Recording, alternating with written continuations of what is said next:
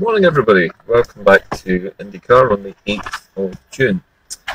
This morning's topics are, well, kind of difficult to express this without offending people, but there's a number of things which bother me about the current situation that we're in. Yesterday, I was reporting on the fact that Scotland's inward investment is improving. It's improving against the backdrop of declining inward investment in the rest of the United Kingdom. And I was asking the question why this might be. Why is Scotland a more attractive place to invest at the moment than the rest of the UK?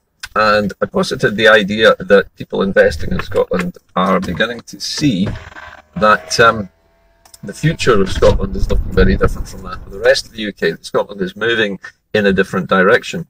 However, there's a limit to this, and one of the things I wanted to talk to you about today is the fact that inward investment into Scotland could be doubled or tripled quite easily if investors knew with certainty that things were going to change. One of the things that investors hate the most is uncertainty, and the reason why the rest of the United Kingdom is performing so badly in inward investment is because of the giant uncertainties created by both Brexit and COVID-19 and a dithering, incompetent British government which seems to have no clue at all how to solve the problems which it itself has created through Brexit and its laggard response to the COVID pandemic. So what I'm proposing here is that things change a bit for the Scottish Government. Many people have criticised the SNP for not moving fast enough on independence, and I have to say that I have never been happy about the gradualist approach to independence that's being taken. I've compared this to a kind of tantric politics where the goal is set and you hear the words independence being bandied around every time there's an election. And as soon as the election is over, all talk of independence disappears, and the troops, having been led up the hill, are then led back down again, and everything returns to the status quo. The status quo obviously isn't good enough. If we want to be a successful nation, then investors, first of all, need to know that we're going to be independent. They need to know when people are going to be offered a chance to vote on it, and they need to be pretty certain that the population is going to vote for independence so that they know their investment is well placed, and that whatever they're investing in, whichever businesses they invest in Scotland, are going to be a success and are going to expand. To do that, you need certainty, and this is what is lacking in the Scottish Government's approach at the moment. One of the biggest problems for any government is its short-term focus on what's happening immediately. It's faced with firefighting. In other words, it's faced with dealing with problems here and now, and that is the same for any government. It's a reality of politics. So the Scottish Government is, quite rightly, dealing with COVID and planning ahead for how to get out of COVID and to generate a recovery, which is a necessary function of government to protect the people from the danger of the pandemic and to create a steady and positive movement back towards some form of reality. However, the difficulty here is, if you do want the country to be independent, one of the biggest problems that you face is generating enough support for that in order to make it happen. And the lack of any firm date on independence at the moment is hampering that effort. When I mentioned tantric politics, the idea of leading people towards a goal and never actually reaching it, I mentioned 2 or 3 days ago that I felt that we were developing what's known as mission drift. In other words, we have a goal and then it suddenly starts moving further and further away. We were initially told that if we were taken out of the European Union without our consent, that there would be an independence referendum, and there was going to be one, and then COVID came along and the ball was back up on the slates. However, the problem of Brexit has not gone away, and we know for a fact that most of Scotland's food exporters have been either badly affected or put out of business by Brexit already, and that means it's too late for many of these small fresh food exporters to Europe to survive, and therefore they've been let down. Now, you could blame it on COVID. It would be easy to do that. But as I say, if people are going to invest in Scotland, they need some certainty. It's been revealed in the EY think it was the EY company which did the survey on Scotland's inward investment, and it revealed that Scotland's inward investment was growing at about 6% per year, as opposed to a decline of 13% per year in the rest of the UK. But what was interesting is what was being invested in. The things which were being invested in the most were the tech industry, that sort of computers and things like that, the agri-food business. Now that is interesting because that's talking about meat, vegetables, fish, shellfish, seafood, and presumably things like beverages, whiskey, beer, and spirits. But those are where the investments are going. And not only that, but they're going into the service industries. So we're talking about banking, insurance, we're talking about the kind of businesses which operate within an internal economy. So there's encouraging news there. But imagine for a moment if these same investors knew that in 2 years' time, Scots were going to vote to become independent, and that it was very, very likely that it was going to happen, and the United Kingdom was going to be history as far as we were concerned, and Scotland was returning to the European Union and full trade again with the European Union. Imagine the effect that would have on inward investment. So we can't have inward investment growing unless we have some certainty. Now, the other problem here is, if you want people to vote for independence, then independence has to be better than the status quo. So while we're blowing our own trumpets about inward investment growing in Scotland at the moment, we have to remember it's growing against a backdrop of being stuck in the UK. Now, very quickly, it begins to appear to people that being stuck in the UK means that we are still going to get inward investment at 6% per annum increase. Now, that in itself creates the feeling amongst people that you don't need independence, that Scotland can grow its inward investment anyway, despite what's happening in the rest of the UK. But there's a limit to this. And you can't win independence if the status quo looks okay. And that's the problem. We need certainty for investors. We need investors to know that not only are their investments going to grow, but they're going to grow exponentially. They're going to make a fortune out of investing in Scotland. The only way to do that is to, first of all, name the day, even if it's 2 years away, but give them some certainty as to the date, and then to declare publicly a legally binding contract with the people of Scotland and with the investors who are investing in it, that certain things will definitely happen.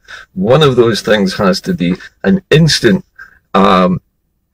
an instant reinstatement of trade with Europe, even if it means doing an emergency deal, a quick deal to re-establish trade while Scotland is negotiating its re-entry into the Union. Now, there's always this question of, should we have a referendum on joining the EU? I suppose democratically we should, but there's a pressing need to do it without having a democratic vote, and that is the need of companies and the needs of people's jobs and livelihoods across the entire country, including, I might add, the Highlands and Islands, because many of the rural food jobs and things like fish farming is one of those, shellfish farming as well, and fresh food generally coming from Scotland, these need that certainty. They need to know that they will be able to export without let or hindrance back into the EU. Now, if you do that, you will instantly gain massive amounts of support from the business community, because they know that investing in Scotland is going to produce a return. You also gain massive support for independence, because the public clearly sees not only a goal, not just a suggestion of what you're going to do, but a written legal contract with the people that not only is the Scottish Government, whichever form it takes, going to do this, but it is legally obliged to do this, that there is a guarantee of success. One thing builds upon the other. The certainty creates the support drives the need for, drives the enthusiasm for independence, and actually manifests itself as a guaranteed result. And it's this kind of momentum which is lacking. So what I'm suggesting today is that the Scottish Government, which I know already has a constitutional department within its ministry, rapidly expands that portfolio. The SNP is talking at the moment with the Green Party about some kind of a deal. And what would make the most sense to me, at least at the moment, is to incorporate more members of the Green Party, more Green MSPs into the Scottish Government to expand the portfolio and to write these guarantees. So in parallel with the COVID recovery, you have another department which is not just thinking about recovering from COVID, but which is writing this guarantee, which is writing this particular contract with the people and with its potential investors, with a clearly defined series of events which will take place, which are not subject to the whim of democracy, because at this stage we can't afford to do that. Yes, we need to be democratically voting for independence, that's a given, but we need to restart trade with the European Union quickly, and that means we need to have a guaranteed method for doing that. That means negotiating with the European Union quietly, so that we already have this legal and watertight ironclad contract with the EU ready to sign when independence is declared, so that we can start trade without having to miss a beat, without having to wait for years and years. And all of these things, like everything else I talk about in this programme, is perfectly feasible. But government, Scottish Government, needs to be expanded. The ministry which deals with industry, which deals with foreign affairs, which deals with the constitution, and which deals with inward investment, all needs to link up to produce not a blueprint for independence, but a concrete cast iron contract with the public and with investors, which states categorically what will happen. Guarantees are very, very rare in politics, and politicians generally don't like them because it commits them to do things. The Scottish Government is no different from any other government. It is largely neoliberal in that it follows the usual dictates of market capitalism, free market capitalism. I talked the other day about the idea of democratizing the power grid by allowing a certain amount of energy production to be made by private individuals, to be sold into a kind of mini power market, particularly advantaging people who want to work at home. Now that's just one possible idea, and people have said to me that's a bit socialist, but what I'm proposing here is very far from socialism. This is very much free market neoliberalism in the raw. We need a Scotland which is going to expand rapidly. The other thing that we have to remember when we're offering investors the chance to invest in this new version of Scotland is the fact that we need to have a central bank and we need to have a currency. Even if we were to adopt the euro temporarily as our trading currency, we could still keep using a Scottish pound for internal deals. But whatever we do, there needs to be a guarantee that, first of all, there will be a Scottish Treasury Bank which issues currency to the rest of the Scottish state. And there also needs to be bond sales. That means the Scottish Government needs to sell investors a guaranteed return if they invest in Scotland as a country, not just in its businesses. So all of these things produce that guaranteed return for investment. And at the moment, we're not hearing anything about this. And that's the thing that worries me at the moment. There is a clear need for this. Much of the problem that we face at the moment is apathy. The public in Scotland, having voted an SNP government in, sees absolutely nothing happening towards independence at all. The SNP is terrified of any kind of negative media coverage caused by the mere mention of the I word in any political statement. They need to get over this straight away. They need to both emphasise COVID recovery and in the same breath emphasise planning for the independent state, so that we know the recovery is coming, we know people's jobs will be secure, we know that there are efforts being made to try and create a new normality in the country, that at the same time there is a long-term plan in place which offers these guarantees to foreign investors, and not only that, but to investors in Scotland and in the rest of the UK to invest in Scotland. Remember that many UK companies have been forced to relocate into the European Union. It would be an awful lot easier for many of these companies to simply relocate to Scotland, which is, after all, another English-speaking country.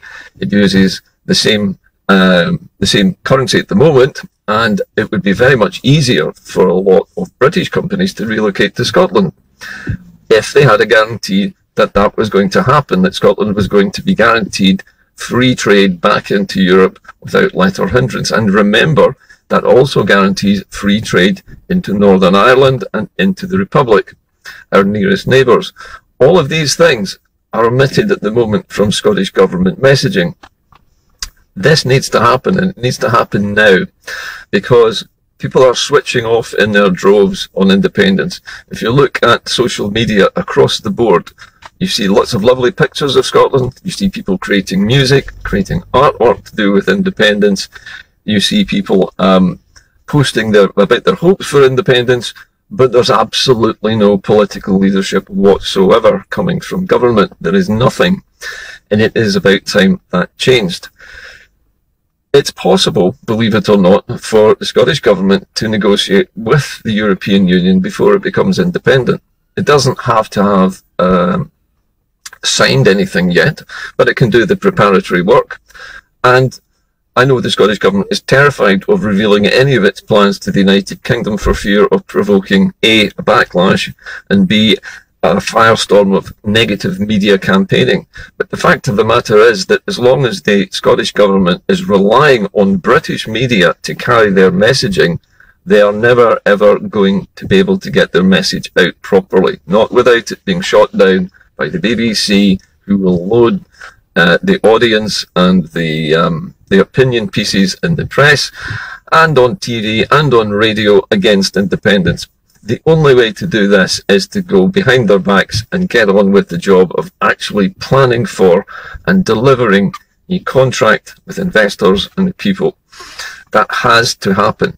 People need to know what independence will be this time. The biggest mistake that was made in 2014 was not defining precisely, exactly what people are voting for. That means a guarantee on state pensions, an absolute guarantee, a doubling of state pensions. It needs to be set in stone and written into legislation so that it can instantly be adopted as Scottish legislation as soon as independence is achieved.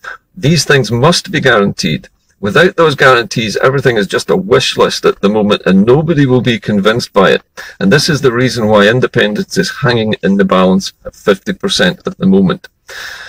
There is a lot of talk about the fact that the independence movement and the political parties which are proposing and supporting independence are fractured at the moment.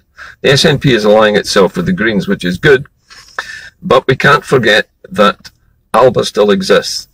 ALBA may not be a huge force in Scottish politics, but it represents a big chunk of political pro-independence opinion. And that opinion wants independence to happen faster. And there is nothing wrong with that. The internal battles and the slagging off between ALBA and the SNP must stop completely.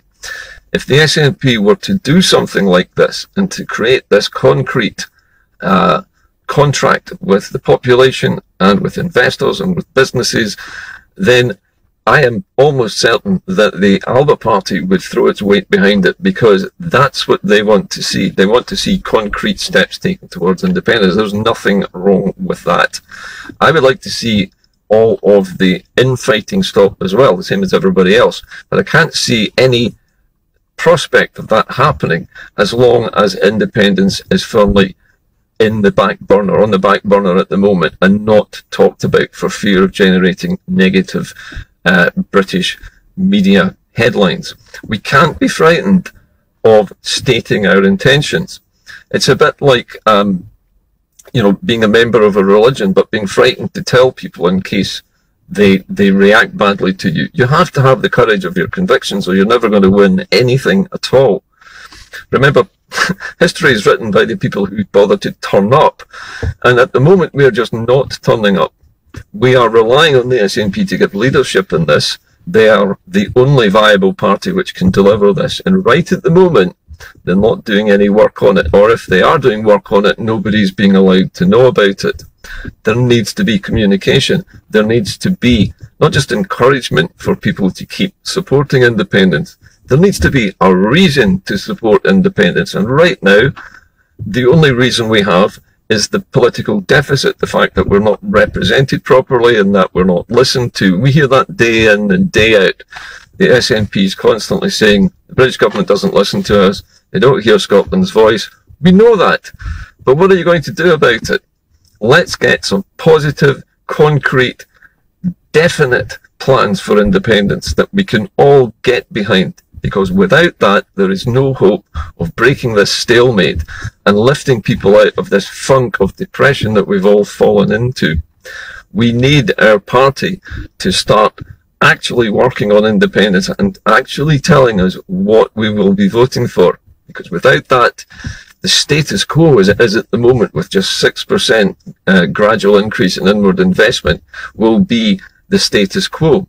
And unless you can prove that independence is going to be better than that status quo, nobody will vote for it, because they're all going to say, well, I'm going to go with the devil I know, because we're getting 6% growth in inward investment. Where's the 20% in inward investment? Where's the 100% in inward investment going to come from? These are the things that will propel people towards independence, not vague promises. COVID recovery is important, but it's not the only thing. There must be a long-term plan. And right at the moment, we're only looking at the next 5 years. And even then, we don't even know when an independence referendum will be held, or if it will be held, when it will be held. We just know the question will be, should we be an independent country, yes or no? Well, great. But what is that independent country going to do? What will it be? And what will the Scottish Government at the moment commit those new politicians in that new Scottish state to having to do? And this is why a written constitution is important, because without a written constitution, those new politicians will be under no compunction whatsoever to do anything new. And this is what I'm saying to you. You need to have not just a pledge or a promise, not just a vague hint of what you're going to do. People need to know what they're signing up to. You wouldn't buy a new car unless you knew how much it was going to cost you. You wouldn't invest in a new house unless you knew that that new house was in the right place and that its value was going to go up. So you can't expect people to support independence unless they know exactly what your plan is. The SNP at the moment is not doing this, and if it is doing it, nobody's hearing about it. So let's stop being scared of what the British press is going to say about us, and let's make those plans, communicate them to the people, so that all the pro-independence parties can throw their weight behind it and move forwards without all the bickering. Because until we have that goal absolutely coalesced and solid and visible to everybody in this country, nobody is going to want to vote for independence, or those who will be the same ones who want it at the moment. We need to convert people, and money talks, let's face it. If you talk to business people in Scotland, they want to know how much more profit they're going to make. They want to know how easy their trade is going to be. They want to know how many jobs they can create. They want to know that the market's going to expand. And that isn't obvious to them at the moment, because we only have this vague notion that we're going to vote for independence, and then maybe we might actually vote to join the EU, or maybe we might be allowed to rejoin some years in the future. That's just not good enough. Things need to happen faster than that, and they need to be certain. That's my message today. We need certainty, we need communication, and we need a legally binding contract with the whole country about what is going to happen the day after independence. There needs to be definition, there needs to be a physical constitution signed by the Scottish Government into law, which not just guarantees that things will happen, but makes it their legal duty to do the things that have been pledged. Without that, everything is just promises. I'll see you soon. Bye-bye.